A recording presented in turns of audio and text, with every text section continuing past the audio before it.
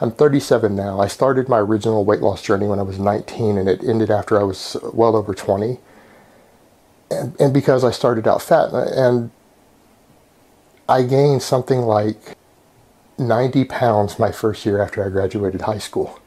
I went from, for me, a normal meal was to go to McDonald's and get a double bacon cheeseburger, maybe an extra Big Mac on the side, a Biggie fries, and a big Dr. Pepper, a Biggie Dr. Pepper. And that wasn't enough. I always got extra food on the side, something else with it, maybe some McNuggets or an extra burger on the side. And to me, that was a typical meal. It was typical for me to order a large stuffed crust pizza from Pizza Hut and then drown it down with a 2-liter bottle of Dr. Pepper. I started running every day. I did a few bodyweight exercises, but I initially started with just running. And that first day, it was in the middle of a Texas summer. So it was something like 100 degrees outside Fahrenheit, which is around 40 degrees Celsius. And I got up and I just ran down the road as far as I could go. I made it about 100 yards before I collapsed on the ground, panting and out of breath, with my sides hurting and my legs burning. And I had to lay there about 5 minutes before I could get up and walk home. We'll call it a hunter. I was a hunter of exotic game, if that will make you guys feel better. And a pretty good chunk of the game that I hunted was a very dangerous type of game that did some sort of masonry or bricklaying, because they stacked bricks of some type up. Alright, so let's go back and look at timelines a little bit. I'm turning 40 years old this year. I was 18 at the end of 1994. I turned 18 in 1994. President Clinton became president in 93. So my young adulthood was during the Clinton years, during the Clinton administration. So President Clinton was the president from the time I was 17 all the way until I was 25. So yes, I became a man at the start of the Clinton presidency. I was scouted out for certain types of work before I even finished high school. Again, due to my family, my upbringing, connections certain members of my families might have had, along with my shooting skills. Again, I was shooting very successfully at 1,000 yards as a teenager, well before I was an adult, in actual competitions. So it isn't far-fetched that I may have been offered certain types of employment at that point. There were no veterans, logistically speaking. Where were people going to get veterans to do the massive amount of exotic game hunting and similar work that was being done? Look what was going on in this country during the Clinton years. We were in the middle of the drug wars, or some people like to call them the powder wars. There was massive fighting all through Mexico, Central America, dealing with drug cartels, everyone from the DEA trying to crack down on them. There was an enormous amount of mercenaries being hired to do various work.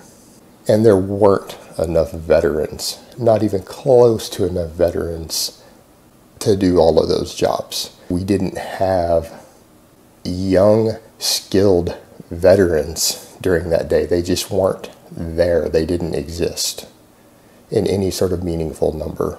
So yes, people with any of the right backgrounds who could be trained, who had aptitudes, were recruited to do this sort of work, who had no military experience. Large numbers of them were. I met large numbers of men with no military experience, young men who just had certain aptitudes and skill sets or the right connections that got trained up to do this sort of work.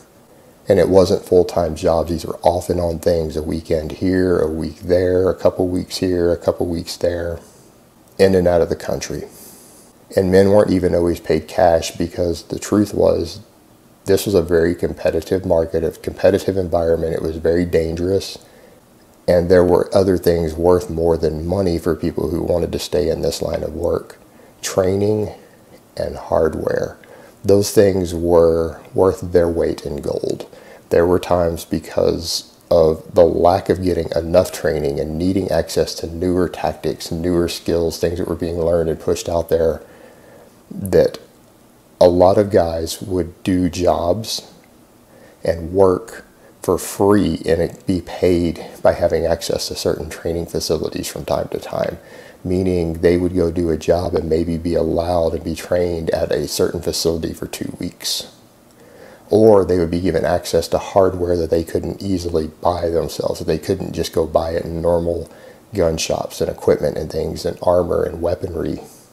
and equipment that was very difficult to get, that they would sometimes do jobs in exchange for hardware to improve their operational capacity, to improve their ability to make money. And when it comes to military grade hardware and access to training facilities, nobody has deeper pockets than Uncle Sam. And during the Clinton years, they had very deep pockets when it came to that sort of thing. And the beautiful part, all of these young men were completely disposable assets at the end of the day. We got worked hard, and sometimes we got broken. And since none of these men were members of the military, none of us were members of government agencies, we had no VA benefits, we had no access to resources when things went wrong, because everything was done clandestinely. Latibre factum.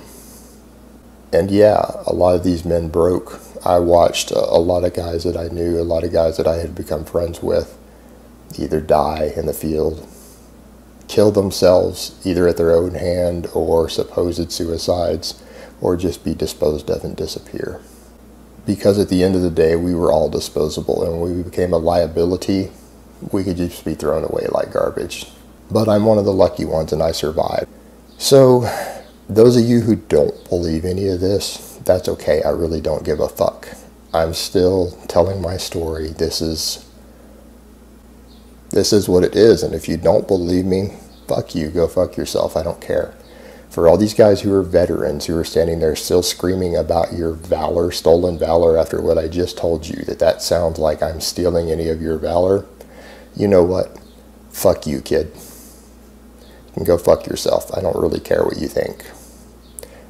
But I will tell you this. If you decide that you're going to come confront me physically about it, you better not be a fucking pog. You better be a stone cold killer.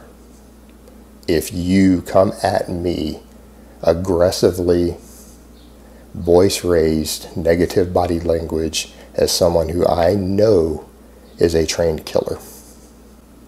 Because I don't flinch anymore when I hear a rifle round come by my head. When I hear that whoop and that snap of that sonic boom, I haven't flinched in 20 years from that shit. I got over that a long time ago. So if you come at me, I want you to know, son, it's not going to be me who goes in the ground. I'm still here. I'm still upright and drawing air. The 45's actually shot good. To give you guys an idea, I mean, I'm not amazingly in practice. Everything's shot to the left, and I need to figure out if that's me or the firearm. This target was 4 magazines. So this one was out of the Gen 3 SF. They grouped decent.